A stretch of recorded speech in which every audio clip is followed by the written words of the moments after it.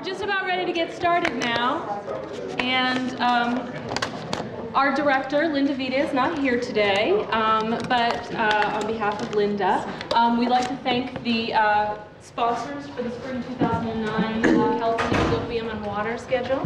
First of all, we'd like to thank the Department of Landscape Architecture and Environmental Engineering, the Executive Vice Chancellor and Provost, Lawrence Berkeley National Laboratory, Earth Science Division, and the Groundwater Resources Association of California, as well as us, the Water Resources Center Archives. And I would also like to remind you, we have some postcards, brochures, pamphlets outside, along with a sign-up list for our mailing list if you'd like to be informed of upcoming programs, the California Colloquium on Water and other water-related seminars and programming put on by the WRCA. The sign-up is outside the hall. And without further ado, I'd like to introduce Tim Ramirez, who's the WRCA Advisory Board Chair, and who's going to be introducing our speaker for tonight. Thank you very much for coming tonight.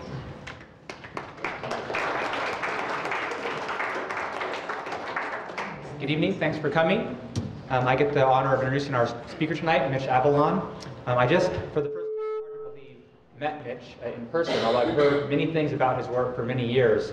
And I live in the area, which is even more embarrassing that somebody who works in our local watersheds and who I would have thought of cross paths at some level working for the state or local governments, but we just met for the first time tonight. Mitch is a graduate of Berkeley, so he's an alum, and he also, I think, will be a good change for what we've seen in the last couple of presentations. If you've been here for the last two colloquiums, usually we talk about California water policy, and it's about there not being enough water, and it's usually about a grand scale or landscape level work, and it's really hard sometimes to bring that onto the ground.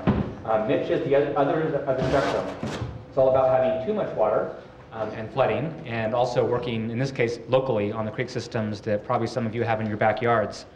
He's currently the Deputy Public Works Director and Deputy Chief Engineer for the Flood Control and Water Conservation District for Contra Costa County. I have a theory, if you have two titles, it means you're really good at your job or you've been around for a very long time. I think it's probably, they're both true in his case.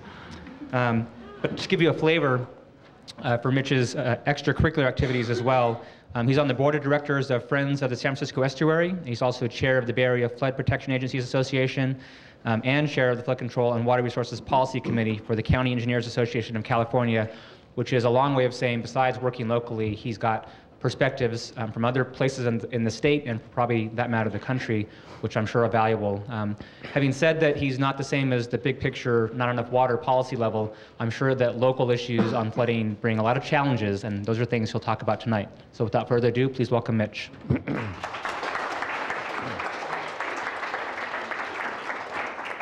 Thank you, Tim. Can everybody hear me? Alrighty, let me get situated here. Okay, I'd like to start tonight by asking you all a question. How many people here know what watershed they live in? Raise your hands if you know. Okay, that's pretty good. That's pretty good.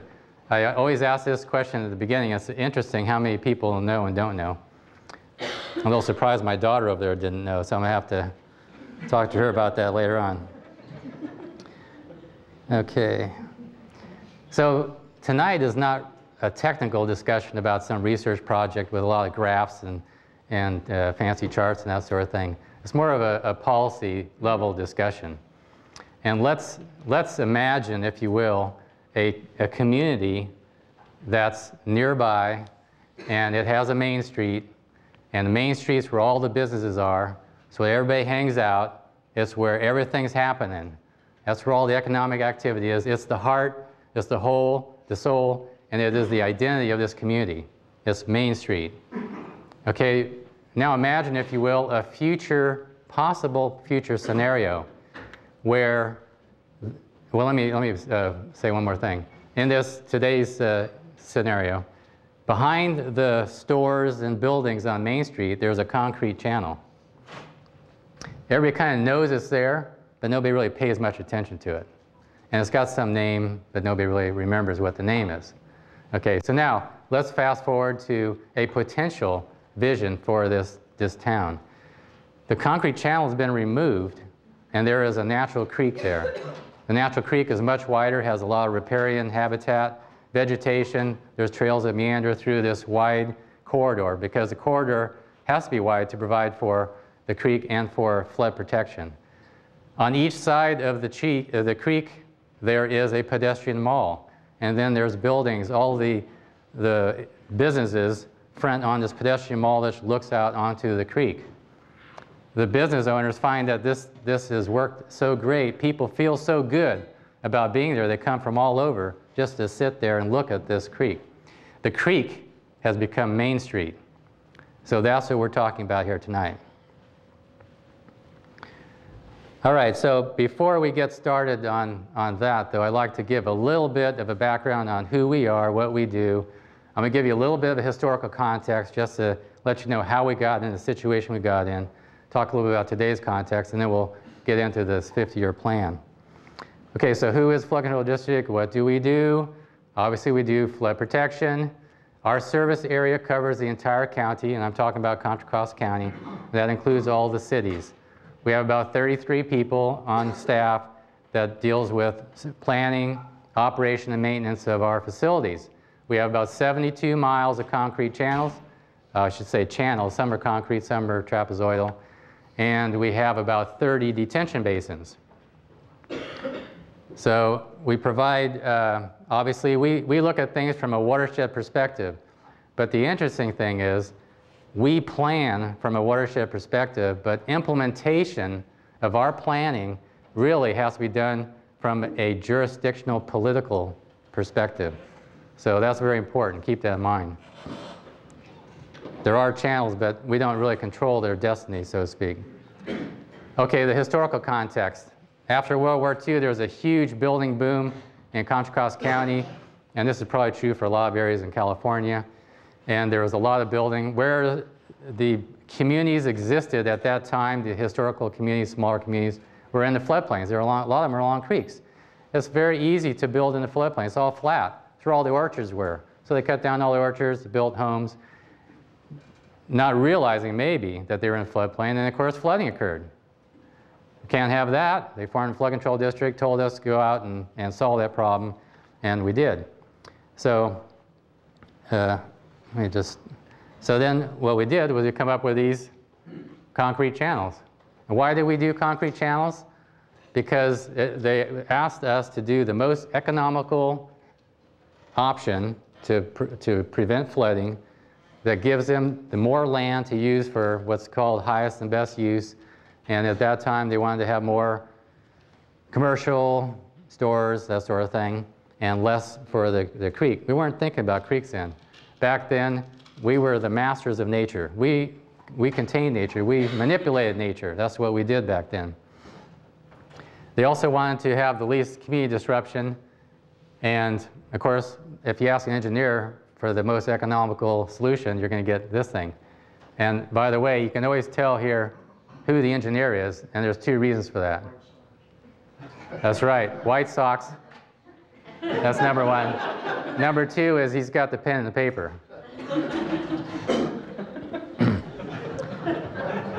So now let's fast forward to today.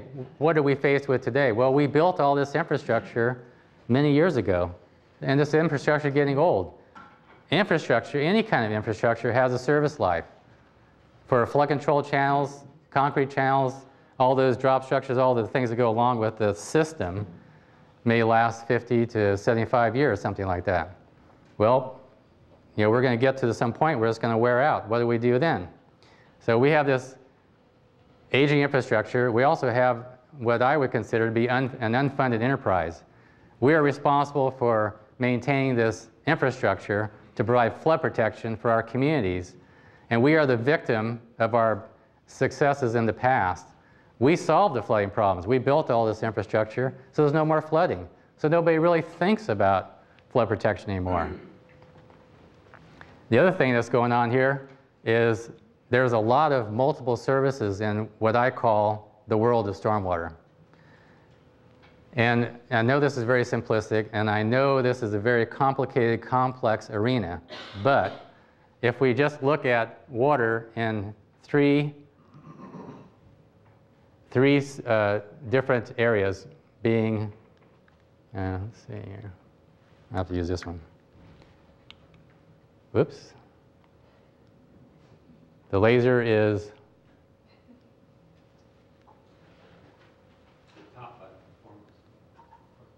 all right, so anyway, that's real bad news.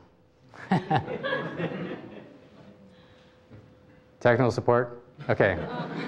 So I guess I pushed the wrong button. If you imagine those three circles, you have water, wastewater, and stormwater. And in stormwater, I'm including environmental water, flood protection, groundwater, water for habitat, all those things. Water is your drinking water supply, and wastewater is your septic waste. If you look at water, drinking water, there's a rate structure to cover the costs necessary to operate, maintain, and plan that infrastructure. If you're looking at wastewater, there's a rate structure that's in place for you to conduct your services as a business. And if you need to increase the rate to fund whatever you need to fund, you can do that. In the world of stormwater, there is no rate structure. So we only get so much to do what we've got to do. We cannot raise rates. There's a thing in California called Proposition 218. If you want to raise a tax or an assessment, you have to get approval of the voters. As I said before, nobody's going to vote for flood protection. Why? Because they don't get flooded. Why should they vote for flood protection when we've already provided all the flood protection? They don't need to pay for it. It's already there. And if we're talking about something that's going to fall apart in 30 years, well, that's not my problem either. So when we get back online here, the concept here of this whole 50-year plan is we need to convince people, ordinary people, everybody, that there's increased value and benefit to the creek system than just flood protection. And if you go back to all the multiple services that are provided in the world of stormwater, power. White cord. How exquisitely simple. White cord right here in front of you. This one? That one? That one. I love simple solutions to a complex problem. But in this situation, there isn't one. So what we're trying to do here with this 50-year plan is to increase awareness. And we have to articulate what the value is, the increased value and benefit for people. It's just not flood protection. There's all these other services going on. If you look at nonprofit groups, for example, that are working in the world of stormwater, and I'm calling stormwater this big umbrella of activities with rainfall, you might say. You've got nonprofit groups that work on education in the creeks. You've got nonprofits that are working in the creeks doing restoration work themselves. We've got nonprofits that are providing capacity building. They're helping friends of so-and-so creek provide their minutes and help direct their strategic planning and figuring out what they're going to do in their creek to make it better. You've got science-based nonprofit groups. All these groups are working in this realm of stormwater.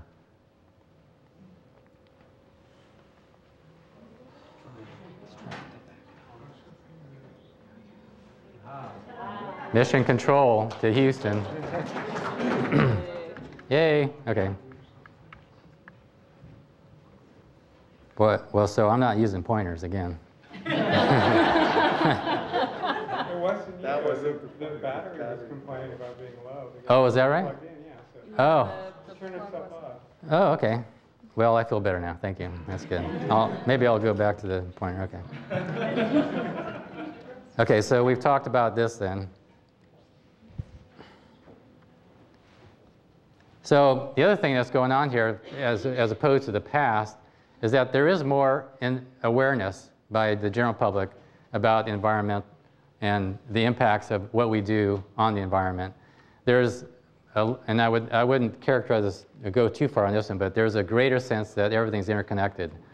And for example, when I ask groups, how many people know what watershed they live in. I mean, I've had groups that none, zero, know what watershed they live in. So I know those guys need a lot of help. They're maybe not clear on this concept of interconnectedness, and when you do something here, it impacts everything else. And then there's a concept of community design, which is what is it that we want to have as our community in the future? What is our vision for the future? And more people are getting involved in their community and community planning.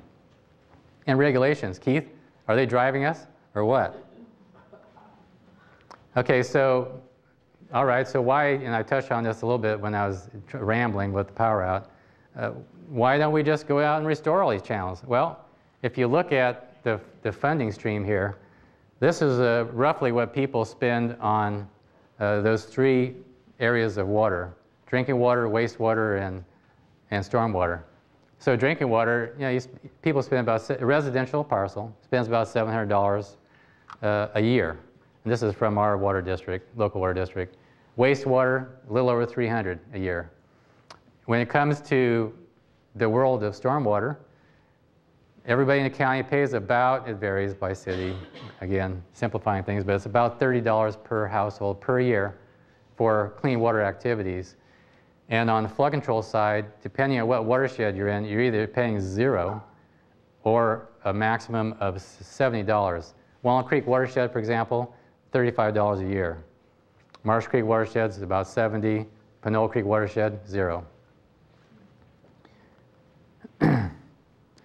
So, okay, just a quick reminder on a couple of things here. I know I told you you wouldn't have any fancy graphs, sorry. But this is a hydrograph. You got time on the x-axis, and you got flow on the y-axis. And over a given storm period of rainfall, this is the response of the watershed as exhibited in the creek of a rainfall, of that rainfall. So if you're down somewhere, pick a point in the creek, you'll be taking the flows where you have a stream gauge or something. This is what you'll get. The red line is an undeveloped watershed. The hydrograph is flatter. It takes longer for the water to get there. Why? Because the water has to wiggle around grass, and some of it soaks in the ground, some of it grabs onto the grass, it's evaporated. Vegetation plays a huge role in the way water works its way through the watershed and the time it takes to get through the watershed. The blue dashed line is a developed watershed, and in a developed watershed, two things happen. One is the peak flow, this is the peak here, and it peaks up there. The peak is higher. There's a greater peak flow because you have impervious surfaces. Rainwater can't soak in the ground. It shoots right off down in the creek. And because it shoots off down the creek, the second thing that happens, it gets there a lot faster. So the time's compressed to the peak flow here to here. This is what will destabilize your creek system right there. Okay, the second reminder is floodplains. Floodplains are what is nature's answer to what you do with all this excess water, as Tim was saying. Yeah, there's one time where we actually talked about having too much water. That's kind of fun, I guess, in some respects, unless you're living here. A natural, in an undeveloped watershed, a natural stream the low flow channel will contain, there's difference of opinion, but 1 year flow, 2 year flow in this low flow channel. Then all other flows that are higher than that, if you have a frequency storm that's 5 year frequency or 10 year, it'll flow over its banks out onto the floodplain. So that's what, and the floodplains were developed, they're all eroded out, and it's a landscape form near the creeks. After development, though, or during development, several things happen. There's modification of the floodplain, first of all. People filling in the floodplain because they don't want to get flooded. That decreases the capacity of the floodplain. And then you've got all these houses in the floodplain, which in a flood, they actually create a backwater flow. I mean, you've got some obstructions there, and they slow the water down, although we're talking about slow flows, but it ends up pushing it out a little bit further. And remember the previous slide, if it's developed, you're generating more flows, so you have to deal with more flows. So keep this in mind when you're thinking about, okay, well, let's say we have a concrete channel in my town, and I want to work to convert it. We got to get all this water that would normally go out in the floodplain like this and put it somewhere. because we can't just take a concrete channel out and not worry about the flood protection. It's got to be part and parcel. It's got to be everything. It's got to have the habitat. It's got to have everything. But we can't forget about this, and it takes a lot of room to put this much water in and around the creek. The other thing about this is we're, in our world, we have standards, and the kind of the standard is 100-year flood protection. So we're trying to provide 100-year flood protection. And if you got an old natural creek channel provides 2-year protection, you got to put a lot more water in it when you're putting together a flood control project to provide that flood protection. Okay, so, all right, so here we go, the 50-year plan. So what exactly is it? It's really, as I mentioned earlier, it's an idea. It may not be the solution, but it's more like a process. The solution would be specific to each community. So if a community decides, for example, they want to take a concrete channel out, one community might want to buy out a row of houses and widen the channel and put a creek in. Another community might decide they want to build detention basins upstream. Another community might decide they want to put a bypass pipe in and put a little smaller creek. There's just a whole host of things you can do. But you're not going to get there, you're not going to get started unless you start asking these questions, and that's the whole idea is 50-year plan. The only reason why it's called a 50-year plan is because, in my mind, it's going to take a long time. Why? Because we're talking about redesigning communities. You know, you're not going to take one of these concrete channels out and just pop a natural creek in. You're going to have to do some changes in your community. So anytime you talk about this kind of change, you're talking about long-range plans, long-range planning. The other thing we're trying to do here is build a community consensus around this plan. This can be a rallying point, a unifying point for a community's vision.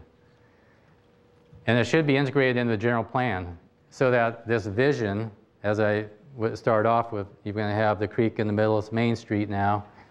That has to be incorporated in the general plan. So all future land use decisions are made to integrate and incorporate that into the community. And that's, again, why it's going to take 50 years. Well, it could be done less time, but I'm calling it that because it's a long time. It's get in people's minds that we've got to start now because it's going to take a long time. And then there's this thing called community design. Whoops, I hit, whoop. Sorry. This thing called community design, which we'll get into. Well, community design is, it's a vision for the community. I mean, this is what I call, when I go into a community and I'm the flood control representative and there's this creek in the community. We own the channel, and we're talking about some project. And I tell the city council, look, I own the creek, but it's your creek. This is your community. What is it you want to do with this creek? You know, we'll work with you to do whatever you want, but it's your community. So a community design, to me, is what is your vision for the creek in your community? Should the creek be an amenity in the community? Should it be incorporated into the community? The root question that I ask is this. The flood control channel has a finite service life, and it's maybe has another 30, 40 years to the end of a service life, and we're going to start patching, and we're going to do something. Okay, so at that end of that period of time, what do you want to replace that channel with? Do you want to replace that concrete channel with another concrete channel and just keep the status quo? Or do you want to replace it with a natural creek system? If the answer is you want to replace it with a natural creek system, then we should start planning today for that eventuality in the future. Rather than scrambling around at the end trying to find funding, it would be impossible to replace a concrete channel. So that's the community design concept. So from the flood control district perspective, there's some benefits. This is a good business decision, the way I look at it. Why? Because I know I'll never get funding to replace a concrete channel. It's going to be very possible. We don't have the money to hardly maintain the thing, let alone replace it. The only way we're going to crack this nut is if we increase community support to fund something they want. And that would be, they're not going to want a concrete, I'm pretty certain they're not going to want a concrete channel. I'm pretty certain, if I ask them, the community, they'll want a creek. Now, when I ask the politicians, and that's part of the challenges, you know, they say, well, let's just solve the project we're working on now. We'll worry about that later. The other thing this does for us as a flood control district is this whole discussion increases awareness on who we are and what we do. And we went through several years ago putting together a business plan, and that was part of the whole business plan because people don't even know who we are. And we're trying to get people to understand the value we provide, what services we provide to the community. And then we are included in the community design. So we're at the table wrapping this whole thing around. The other thing is looking at, again, life cycle costs. I covered this already, the funding to replace these infrastructure. And then it really is, you know, you can look at this, it's really the right thing to do. I mean, we've got to, the regulations are pushing us to increase water, to improve water quality and increase conservation of stormwater. We've got hydrographic modification management plans, and all these things are intended to increase retention time of stormwater in the watershed. It's kind of the root issue there. So, and this helps to achieve that. This last thing, recruitment and retention, it helps us for our staff because they enjoy doing this kind of work rather than replacing concrete channels. This picture here is a remnant of the old Walnut Creek Channel. The Walnut Creek Channel in this neighborhood is a flood control channel. This is an oxbow that was a remnant that was left in place. So this is what the old creek used to look like. So from a community's perspective, if you look at what are the benefits, you know, I mean, how am I supposed to sell this thing? Well, there are benefits to community, and it's very similar to the benefits of the district, but it's a different slant on it. They're looking at it possibly as a quality of life issue. I mean, they're going to have a natural creek out there that's better for the community. It makes it look better, feel better, improved property values. It's an amenity, and it provides habitat. This critter here is, I don't know if people remember or are aware that there was a beaver colony. They're still there in my town. I live in Martinez, and in fact, I was on the subcommittee for this cute, cuddly little furry guy. And people that you wouldn't believe the support for this. I mean, the people were just, this is what, you know, rallied the support. I wish I had one of these guys in every one of my concrete channels. Maybe I could get some, get some funding for these flood control stuff. The other thing in terms of community benefit is, as I mentioned, you improve water quality. And there's this concept of nature deficit disorder, which some of you may have heard. And the concept is that we all need to have some time in nature to reconnect with nature. We are essentially beings of nature. We evolved in nature for hundreds of thousands of years, and then the last 100 years, really, we've been an agrarian society, even America, up till maybe 100 years ago, and now we're kind of like urban dwellers. And our kids are growing up in almost a purely urban environment, have no connection with nature, and you know, there's some studies that show there's some problems with that. So the natural creeks can actually improve community health. And then there's a host of green jobs that you can incorporate into this. Again, this brings the community into it. And there are some nonprofit groups out there that, you know, would just love to partner to do these kind of things. And you could have youth groups out there trimming vegetation or carefully. You could have them doing you know, cleanups, monitoring, water quality monitoring, monitoring other things. I mean, there's a lot of things they can do. Okay, so how do we do this? We got, you know, this creek in my backyard. I want a concrete channel. I want to do something about it.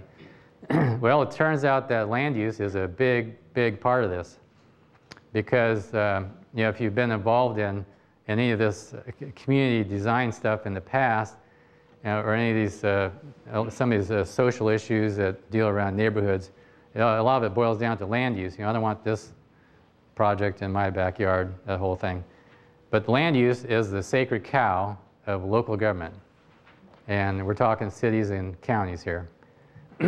So, and if you're gonna take out a concrete channel and put it in a creek, you're gonna have to go outside the boundaries, the property line, if you will, of the concrete channel. That means you're in the city or the county, and you've got to deal with, land use issues.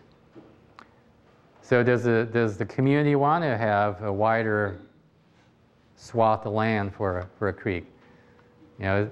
It's a very tough nut to crack.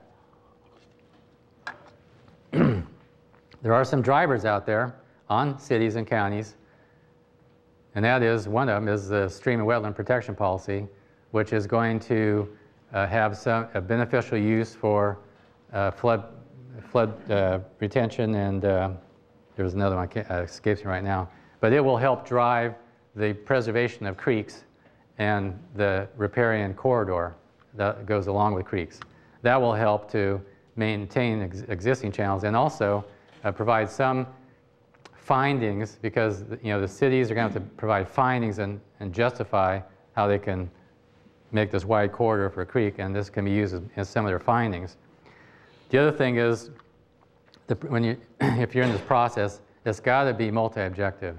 There's no, and this goes back to what I was saying earlier, we've got to get more people understanding the increased benefits and value of this. So to do that, it has to be multi-objective. What does that mean? Well, it means it's not just flood protection, it's recreation, it's habitat, it's providing places for nature, for people to actually just play in an unstructured setting and that sort of thing. And then there's this thing, I won't get into this now, this Integrated Regional Water Management Plan.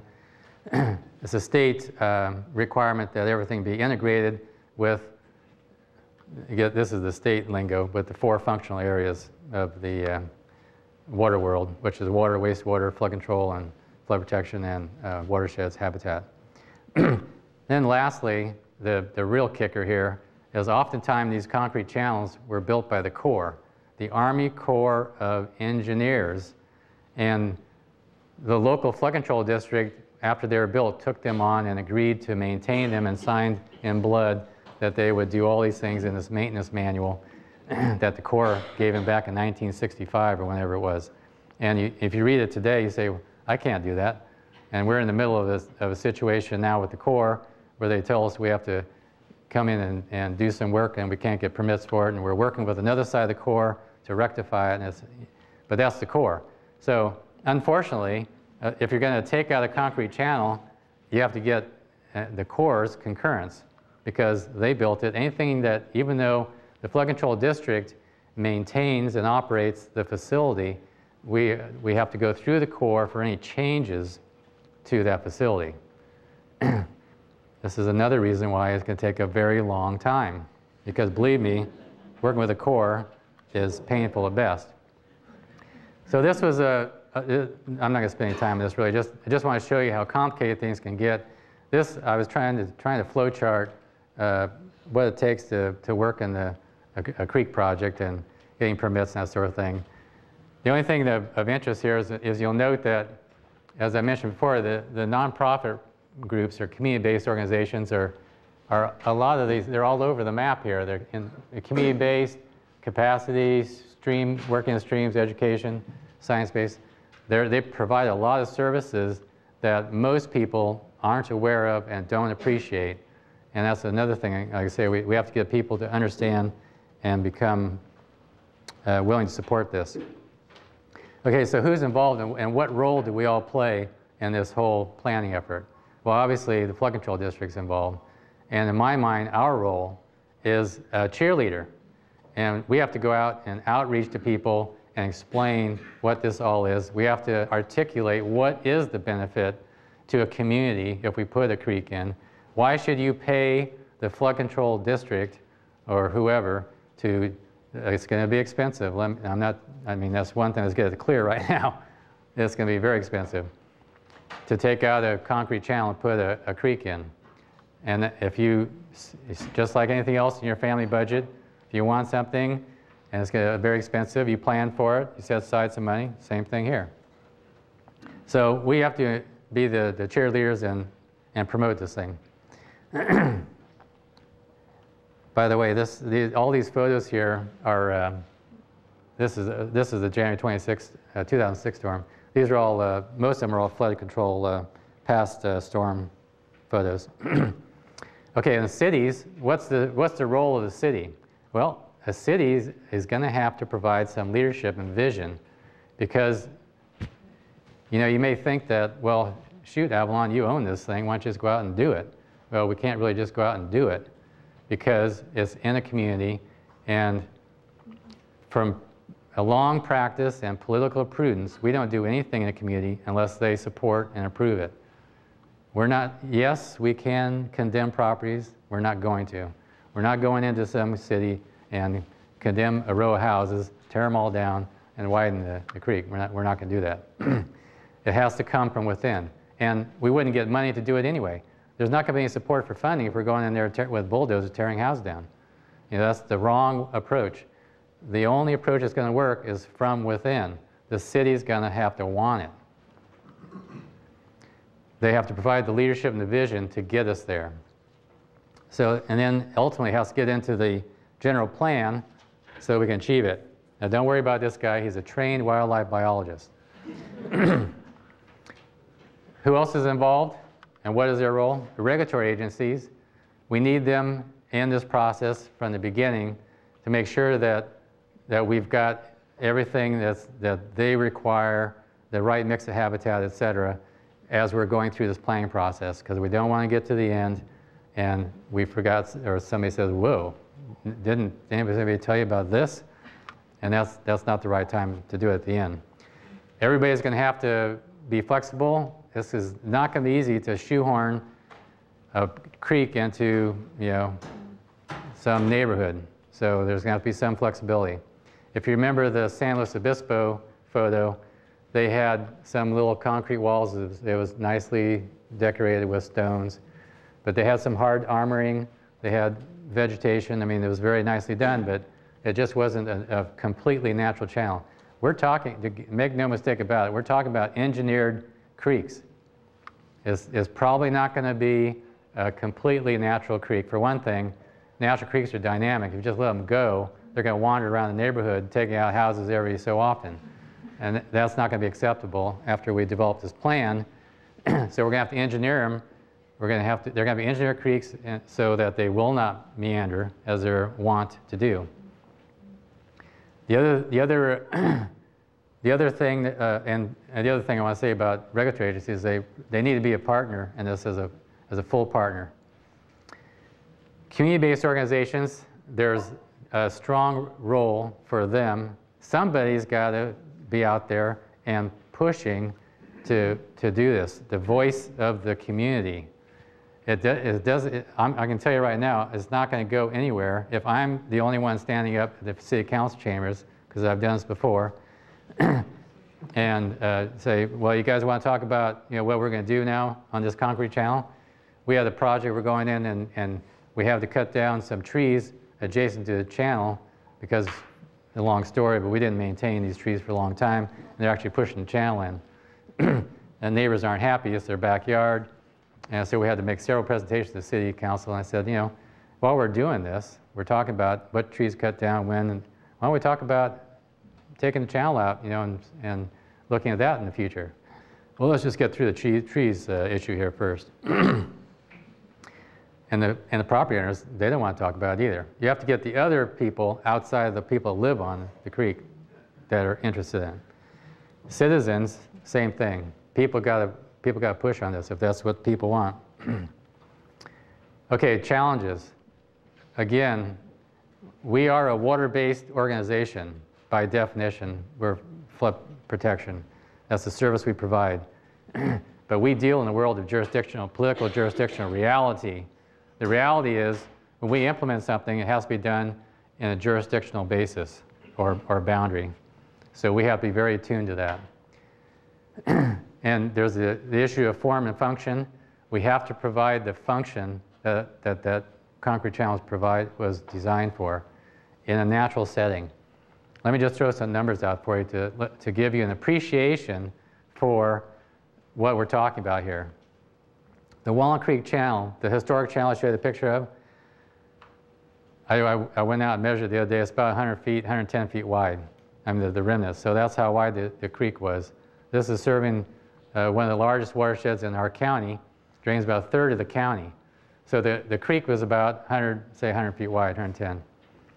The flood control channel that replaced this creek, we improved the creek back in the old days.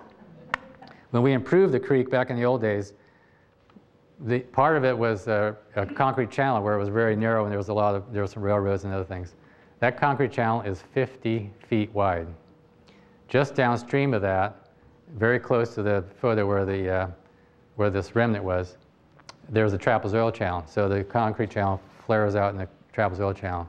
That is about 300 feet wide. So if you take out that, right today, when we built it, if we didn't put the concrete channel in, which is 50 feet wide, we would have to put in about 300 feet of trapezoid channel. Take into account the trapezoidal channel doesn't have all the trees and everything else you want. It's rock, line of riprap, and there's not a tree in sight because that's the way it was designed. So if you want to add all that stuff, you got to make it wider. So this is a challenge. You're going to be redesigning communities. That's kind of the whole point here. And then there's going to be conflicting interests. Those people who live on the creek may not want this project. You know, they've been living their whole life. But if you look at this from a long-term perspective, 50-year perspective, I was talking to a gentleman earlier from San Lorenzo Creek, and he's saying, well, yeah, we talked about, buying houses and that sort of thing, but I mean, we don't want to have, we want to have vacant properties and that sort of thing. Well, the way I look at it is if a city, say a redevelopment agency is formed, they can buy the properties as they come up for sale. They don't have to condemn the properties. Over a 50-year period, virtually every house turns over in California, almost guaranteed. By the end of the 50-year period, when you're ready to replace the channel, if you bought them as they come up for sale and you just rent them out in the meantime, you got, your property management division just rents them out. So it looks just like the rest of the community. And then, son of a gun, you've got a whole row of houses there, which you figure that you need the whole row of houses to tear out and widen the channel. And redevelopment can do that. But there's going to be conflict. I mean, you just can't get around it. The other thing is that this whole concept of political leadership. In California, politics revolves on a 4-year cycle. And try and convince somebody to think about 50 years when they're only thinking about 3.5 years from now is very difficult. And then getting a whole community to come to agreement on what their vision is and having a unified vision, that can be difficult. On the other hand, it can be unifying for a community to talk about this. So it may be difficult to come to a unified vision, but it may be unifying for the community to do that exercise. Funding is going to be very, very difficult. People are going to have to be willing to pay for it. How much do you pay for your cell phone every month compared to how much you pay for clean water every year? $30 every year for clean water. And how much do you pay for bottled water? Most people here I know don't use bottled water. And of course, I can't talk, nobody can talk today about challenges without having climate change tossed in there. So I just threw it in there. So I'm not going to talk about it. Okay, so what are we doing? And I'm just not up here flapping my lips. We're actually trying to achieve some of these concepts. And in fact, Alhambra Creek is I would say, a success story, although the flood control district wasn't necessarily involved. But in Pinole Creek, this is the creek where we have zero funding. And because we had zero funding there, this is the way California works for special districts. After Proposition 13 in 1978, the tax rate was locked in at 0. So we have zero funding. So we've been spending a lot of time trying to talk to the city and working with the city to develop some funding mechanism. So we originally came at this from a funding angle because we need money. That's the bottom line. I mean, from a purely self-interest perspective. So we got a grant, And we worked with the Friends of Pinole Creek and the Resource Conservation District and a bunch of other folks in the city. And they developed a vision, what they call a vision plan. And this articulated what, and this is around the creek, of course. So this articulated what they wanted to do with the creek. Then they developed this Greenway Master Plan. And that is more detailed, the next level up, of planning. And they could actually then do some projects off of it. So we're actually building a project here. We got a $2.6 million River Parkways grant. And this project, although this is the concept, it's not, nothing ever goes according to the original concept. But it's a marsh plain restoration. We're taking the access road off on one side of the creek channel to widen it and adding a bunch of vegetation and trees. And as this is designed, the city was going to award the contract. They can't because the funding was frozen at state. So this is on hold right now. But in any event, the part of the strategy for us and this whole 50-year plan thing is that, and the reason why we're calling it a demonstration project, is this will be what we now use to go into community and promote and say, look, you've got this vision, you've got this Greenway Master Plan, which the master plan goes all the way up the entire flood control district-owned facility, which is up to I-80. This is your plan, your vision. This is what it looks like. Go down and look at it. If you want to carry this forward, then we need to vote some kind of a funding, municipal funding measure. You need to vote so we can get the rest of the creek to look like this. So this is a demonstration to show the public what the rest of the creek could look like. Okay, now it's your turn. I'm giving you guys a little homework assignment. Besides those guys who don't know which watershed they're in, I have 2 assignments. I had mentioned earlier that in the world of stormwater, the people who are involved in it are all across the board. There is no unifying institutional structure. And maybe one reason why we haven't been successful in obtaining funding and why nobody pays attention to us, because we don't have unifying structure. We've got all these nonprofit groups out there doing all these good things, and little sectors of society may be aware of them, but most people aren't. But there's nobody out there that's kind of bringing this whole thing in. We have no rate structure, so we're kind of funded as catch as catch can kind of thing. So the assignment is, who should manage the stormwater systems? And when I say stormwater, I'm talking about everything: environmental water, habitat, watersheds, water quality, flood protection, everything. We've been working for years to have flood control and stormwater on the same status as water supply and wastewater in Proposition 218.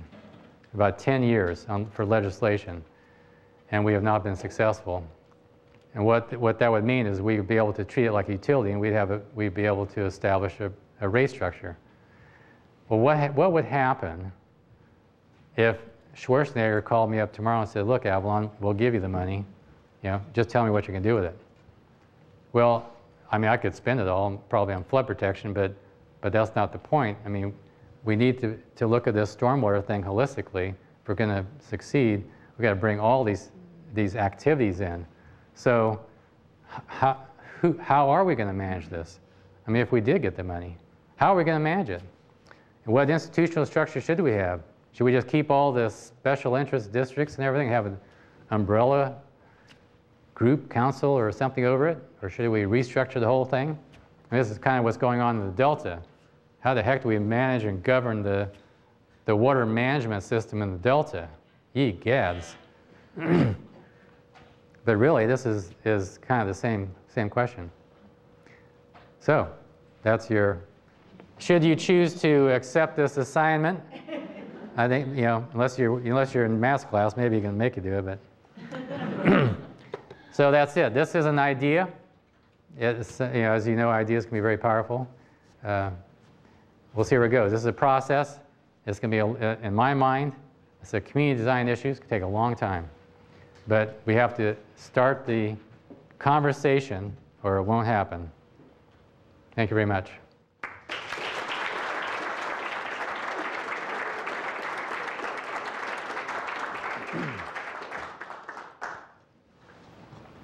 I can probably do this without a microphone.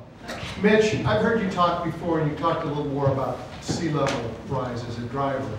I mean, you've talked about the age of the infrastructure and the problem that they're not going to last forever. But tell the good folks what 8 inches, 12 inches more of bay water is going to do to all the flood control facilities. Yeah, that's a good question. So if you look at Panola Creek, when flood control districts design a facility and provide a certain level of flood protection, so FEMA's level is 100-year flood protection, they give us a starting water surface elevation. And it's based upon historical data, tide elevations, and that sort of thing. And in fact, FEMA right now is doing a bay tidal study, update, and they're going through all the old historical tidal data, and this doesn't have anything to do with global warming.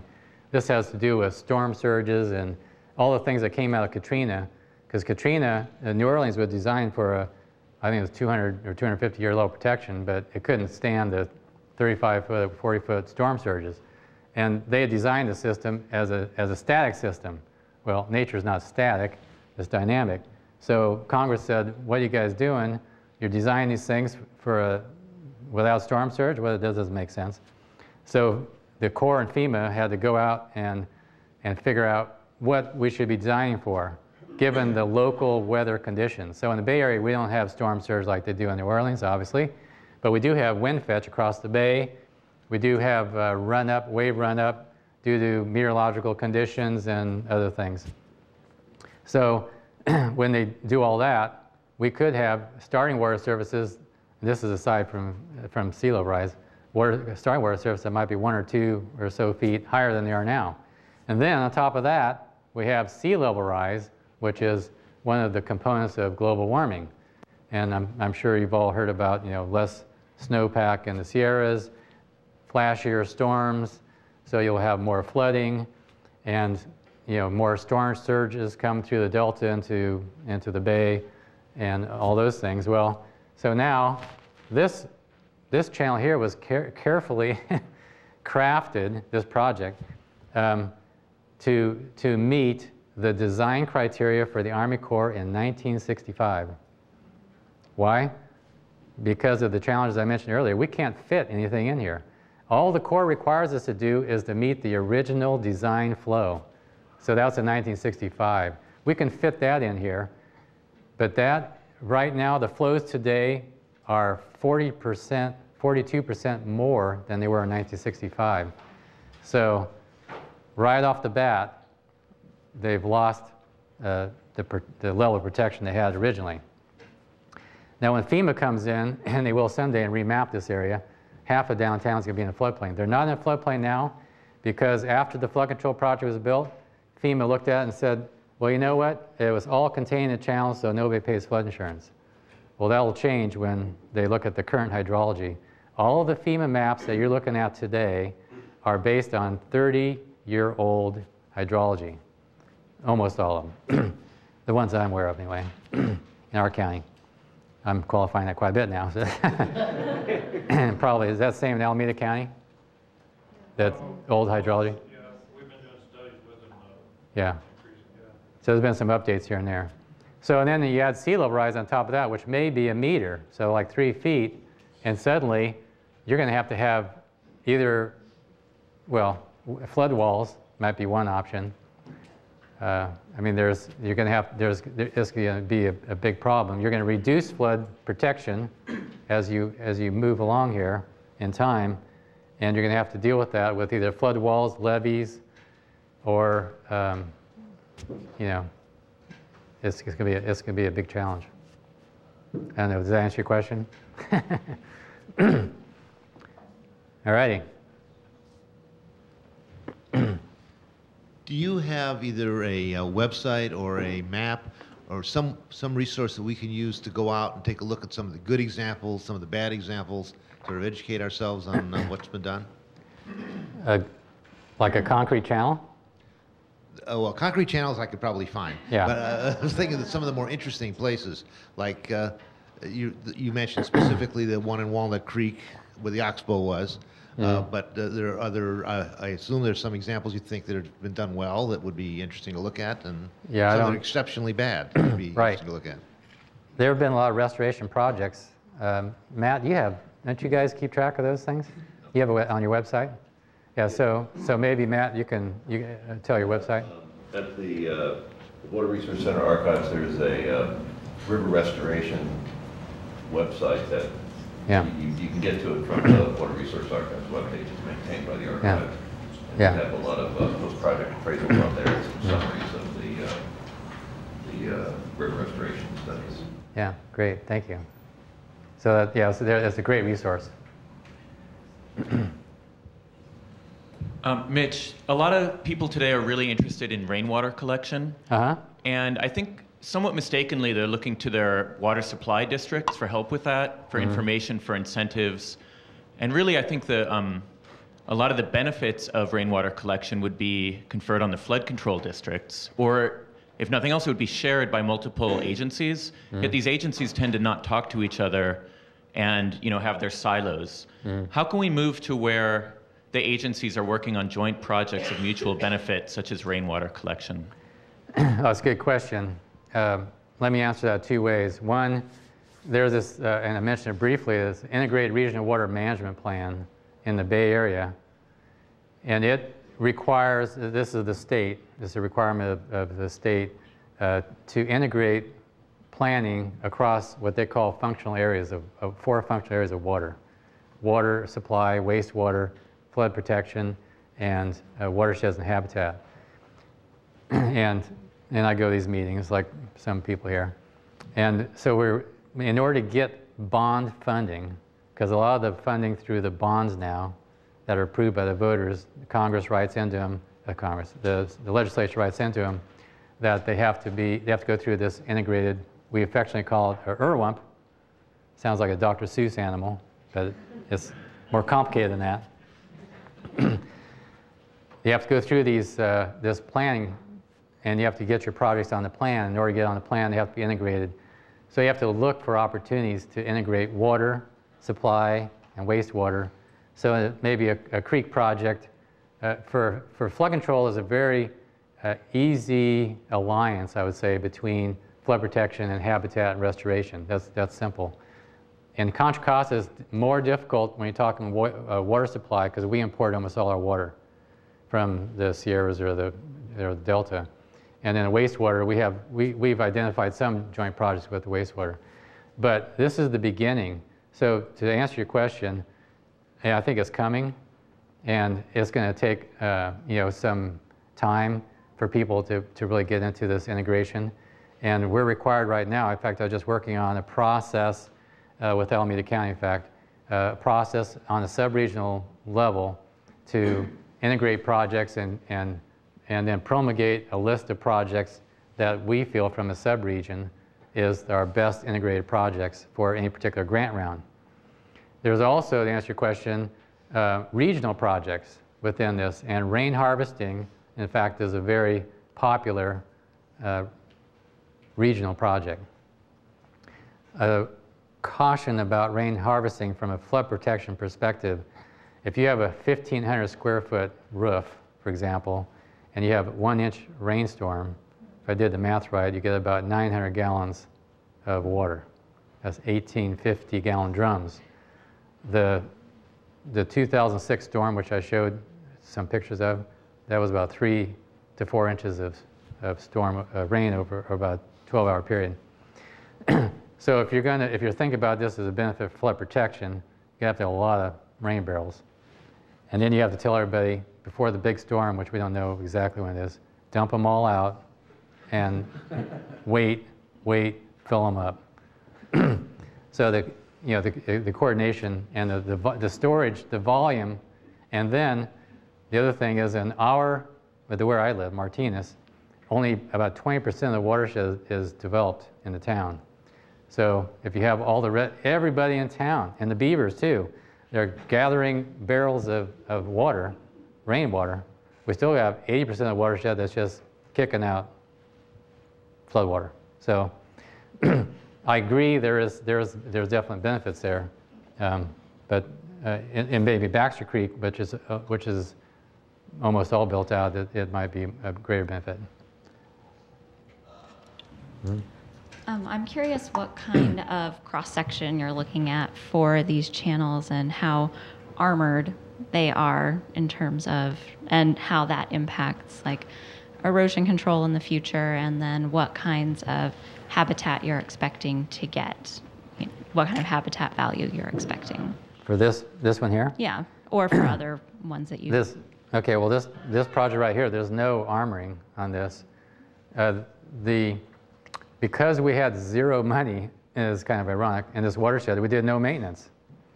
And fortunately, we didn't have flooding and weren't sued, but the creek channel, the low flow channel here, established an essentially equilibrium state over about a 20-year period. So in this project, we did sediment source studies, working with some grad students and that sort of thing, and we found out that there's some certain areas up in the upper watershed that generates a lot of sediment, but actually it doesn't deposit here. So the sediment transport actually worked out pretty good. So what we're doing here is we're restoring the marsh plain, so we are taking out some sediment, moving the access road back for capacity, and we're putting in some short little stubby flood walls to accommodate the Corps' requirements. And there's going to be trees, riparian trees along the creek on one side. The city is going to have a trail on this side here with lighting and benches and all that stuff, and the city is going to maintain we call it landscaping, but the riparian plants and the landscaping along the trail. That's part of the deal, because we have no money in this particular watershed. That was part of the deal, is that they would do the maintenance. The interesting thing about that is that the city is our partner in trying to convince the public that they need to pay for this, because the city needs money too to pay for the maintenance of the trail and the lighting and all this other stuff. So, this really is synergistic, all this stuff, for us. I think for everybody. Did that answer your question? Mm-hmm.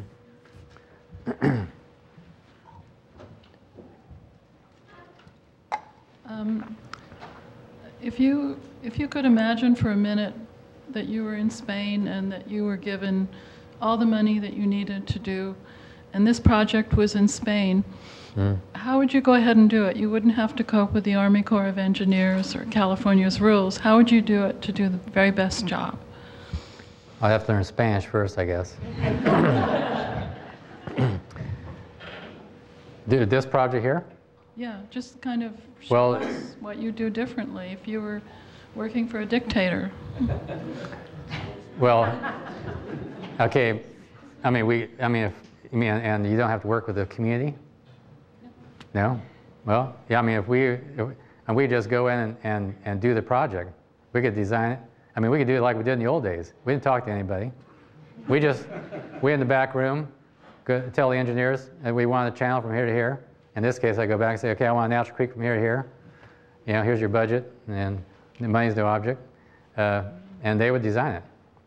And we'd bring in some consultants to look at sediment transport and some other things, and bring in some folks to get the biology right and the plant selection right, and this, that, and the other thing.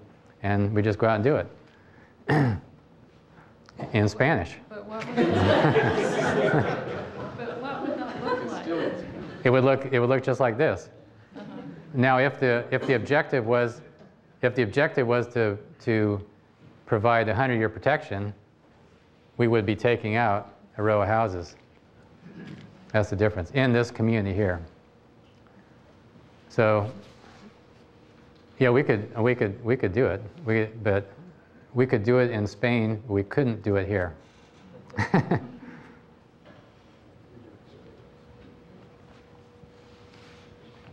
Are you a little bit concerned that the flood wall protection won't be enough and the flooding will occur, and then people said, oh, look at this natural creek, and now we're all flooded, and it's a bad PR situation for restoration of these urban creeks? That's a great question. On this particular project here, one of my great concerns is that when we build this project, people are going to see, all this equipment out there, cranes and everything else. They're going to make the leap of faith that they'll never get flooded again because we've done all this work on the creek. My God, how could I ever get flooded? And every time I go to the city council and we've had community meetings, I hammer on the point that this does not provide 100-year flood protection. This is an improvement, and I have a chart. I do have charts on that one. And it's kind of fancy, but it shows the level of protection they had in 1965, and it shows the reduction in flood protection as the creek sedimentation, the sediment encroached on the flood capacity. And then it shows the increase in flood protection with the project. And if nothing's done, it'll decrease again. And we do have some other options in that community for detention upstream and some other things. Also on that graph, this is why it's so fancy, on the bottom it shows the increase in flows over time. So the flows are increased, level protection is going down. This will increase the level protection in 22 years. It was originally a 50-year design with freeboard, which contained 100-year flows. And so we can get up to about 22 years with this project, but it meets the core requirements. That's the best we can do in this community. Another thing that people may need to face is we may not be able to afford 100-year protection. We may have to live with flooding. We may have to raise homes or relocate homes, or maybe it's cheaper to do that. I mean, there's a little neighborhood flooding in Contra Costa. It floods 2 houses. It's cheaper to buy the 2 houses than to deal with the solution to the flooding problem. Does that answer your question?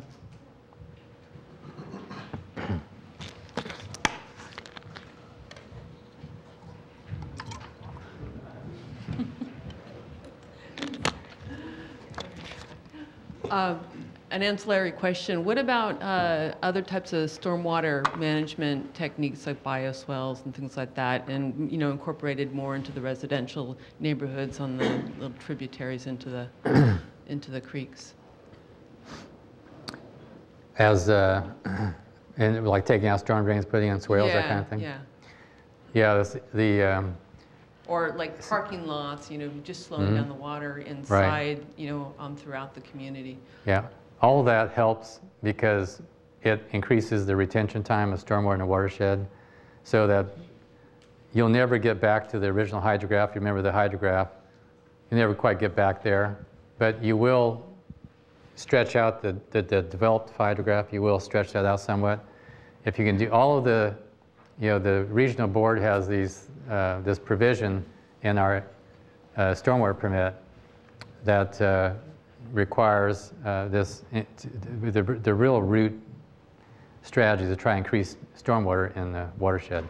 So you have all these on-site infiltration of stormwater. So every home that's built now has to have, they can't have any more water leave the site than was leaving the site before, and the duration can't be any more. So all those things are going to help. But the only time you get flooding is when the watershed's saturated and you have an intense storm. So if you have all these infiltration little features on site, and the watershed is saturated, and including these little features around the house, you're still going to get flooding. I mean, you won't have the same runoff because you won't have as many impervious surfaces, but if the watershed is saturated, if there's no impervious surfaces, and there's one photo there in 1958, Wallen Creek, guys are in waders walking across, that was undeveloped, basically an undeveloped watershed, and you got that 3 feet of water running through town. So it helps, but it's not going to stop the big, flood stormwaters. It'll help a little bit. Bruce King with Friends of San Lorenzo Creek and the San Lorenzo Creek watershed.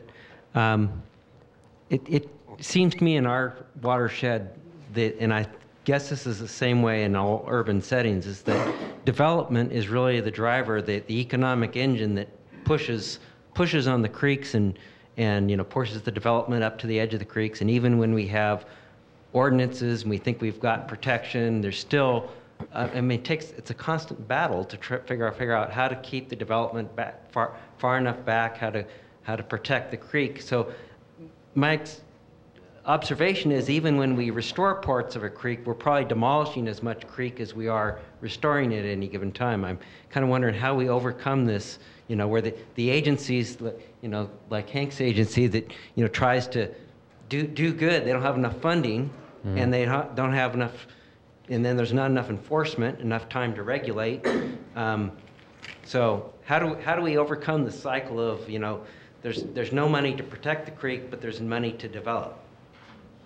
Well, I guess part of it's a cultural change in some respects. I mean, as a society, maybe we don't place enough importance on this. Why? Because maybe we don't understand the innate value and the benefit of these creeks.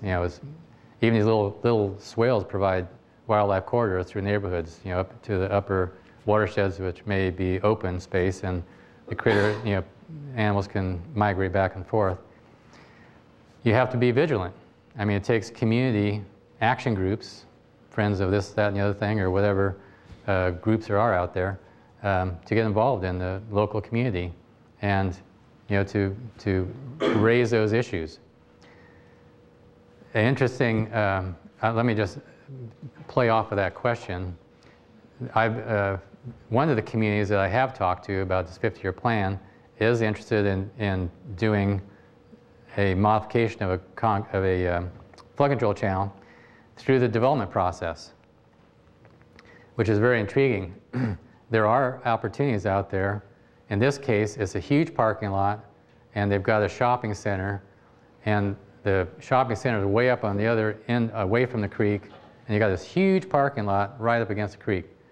So some retirement fund in England bought this whole shopping center, and maybe it's the British way, I don't know. But anyway, they want to redo it so that they have the buildings near the creek and restore this is a riprap channel, trapezoidal channel, and restore it into more of a natural creek.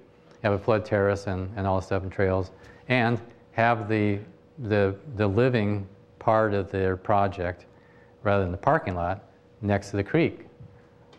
So if we can pull this off, then this will be another, something to point to, and Matt can put it in his, Matt, this will not be I don't know if you're putting these kind of things in here, but this is like a development-driven thing that's, a good design. So you might, I don't know if you do those or not, but, so, I mean, you can start looking around, and this, I think Baxter Creek did this too, as with part of whether it's Safeway or some store down there, where they negotiated in their parking lot to do some creek restoration work. So, there's some innovative things that you can do if you have the vision to see what the potential is out there, and you have to get in on the ground floor, because once they get things, once developers get their plans set, and then they don't want to change, just charge forward. But development can be your ally, so don't forget that. You have to be vigilant to make sure they don't overbuild creeks and that type of thing, but there can be an opportunity too. I have a question. In terms of trying to get a city to start to be thinking in the right direction, which do you think is more important, the council, the Department of Public Works, or the planning? Well, I think you really should work with staff first, and I mean, for me, I really don't want to go to council without going to the staff first. Now the community members can go, they're elected officials, they can go to the council. But if you're talking about me, I wouldn't do that. I work with staff. So when I go to the council, I talk about these things, I talk with the staff first, and a lot of times they're, yeah, it sounds great, but as long as the council agrees. or there may be some staff that, you know, we got this project, we got to get this thing done. We don't want to hear about any of this other stuff. We don't hear about it. So it all depends.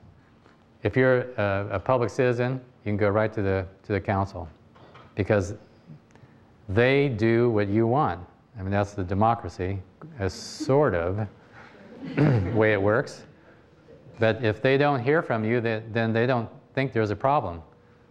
If there's no problem, then why change? Right?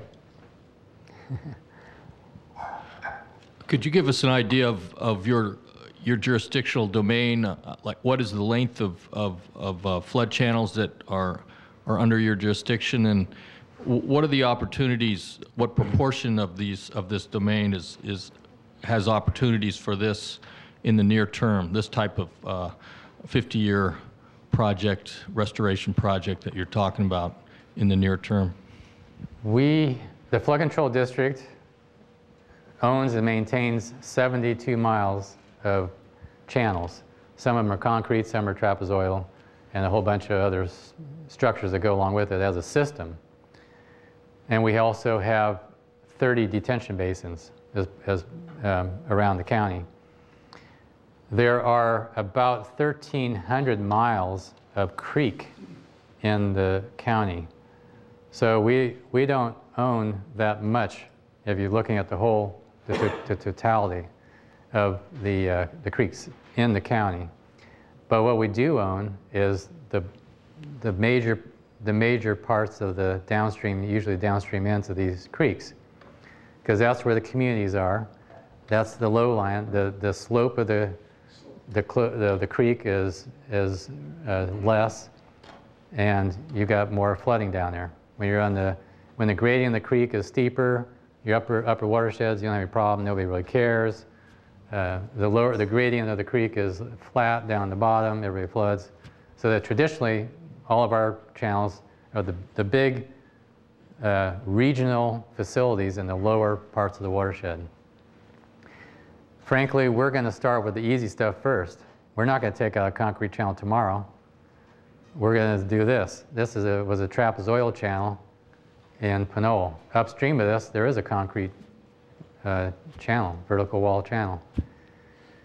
But we're not going to tackle that one. We're going to get everybody to buy in on this first before we tackle that.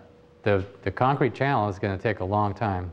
I don't think there is any near term when you're talking about replacing concrete channels, in my opinion. We're going to start with the trapezoidal channels because they're easier and you can get people to see what it is you're talking about. So what proportion of that is of your jurisdictional domain that is realistically available for that? Is that 5% or less? Well, our jurisdiction, our service area is the whole county, but we only have 70 miles of channels. So are you asking how many are concrete channels or? Would there be opportunities for this type of project in that 70 miles? Would that be less than 5%? Oh. 10%? Well, I think ultimately there's opportunities for all of it. In the near term, I understand your question now, I'm sorry. In the near term, I'm working with one community on this, and they're still interested in this. I'm having a meeting with them in a couple of weeks, the city manager and the city engineer. This is a development project I was mentioning that has this big parking lot and shopping center. And they want to redevelop it and focus, just like the Main Street vision in the beginning, they want to focus the buildings on the creek. So that's something that we can work with. There's an opportunity there. We're working with another community in East County. There's a on Marsh Creek, there is a park. The city got $1 million grant to design this park and build it, and we're going to restore the creek within the confines of the length of this park. And again, we have funding arrangements with the city on that. So, and San Pablo, same thing. So, you know, there's opportunities out there, and they just kind of, I mean, people it just kind of happens. You know, once you start doing this, it just kind of happens. So there's a couple of places that I'm actively working in, and then sometimes I just get a call, and so we have lunch, we talk.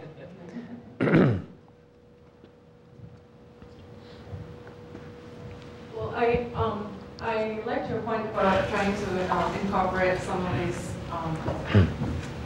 visions into the general plan of local government, for example. But have you seen an example of a general plan that incorporates language like acquired property within X feet of X creek? Do you name some examples, or is that something that we need to try to work into? Yeah, that's something there is no general plan I'm aware of that has that currently, and you have to be careful about putting that kind of specific language in a general plan. That's more implementation. A general plan is a guidance it's a blueprint for development of a community. It is the vision document, and it generally won't say buy this property, buy that property. That's an implementation level of detail. What it will say is that we want to widen this creek, and the estimated width of the corridor, which might meander around, it might be 100 feet or something.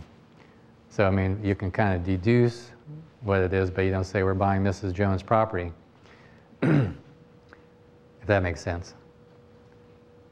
So you want to have the language in there that'll get you to where you want to go, but by definition, general plans have to be kind of broad level perspective.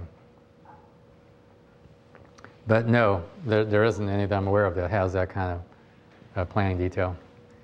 There's required elements in a general plan, and they all talk about, a lot of them talk, Contra Costa County talks about preserving riparian corridors, for example, but it doesn't have anything in there about,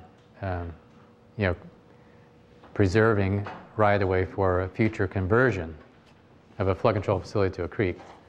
But there's a 50-foot on each side of a creek for preservation of riparian corridor in Contra Costa County's general plan. That's a policy and a goal. Is that it for questions?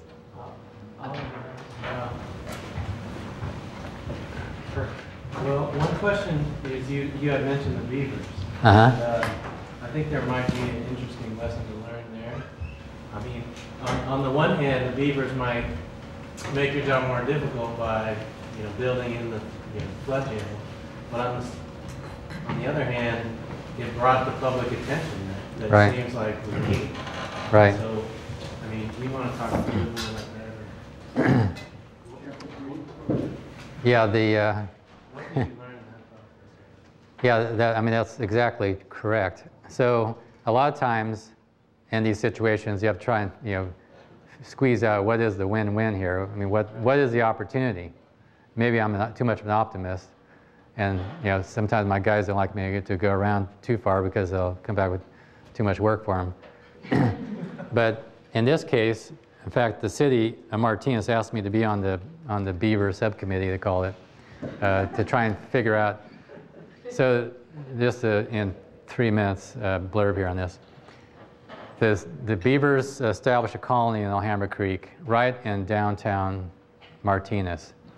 And they had some wildlife biologists out there that actually deal in beavers from Vermont. And they say, this guy's been all around the world, and he said, I have never in my life seen a colony of beavers in an urban area like this. And they had news cameras down there. People would go down there and view the beavers, and the beavers didn't care. And they said, this is really bizarre. This is the most accepting beavers that he's ever seen. And they had, the property owners were complaining along the creek because they had built flood protection improvements and paid for them. And they were concerned that the beaver dam was reducing capacity in the creek and was going to impact their property and flood their property. And they threatened to sue the city. So the city was in a really political, difficult situation.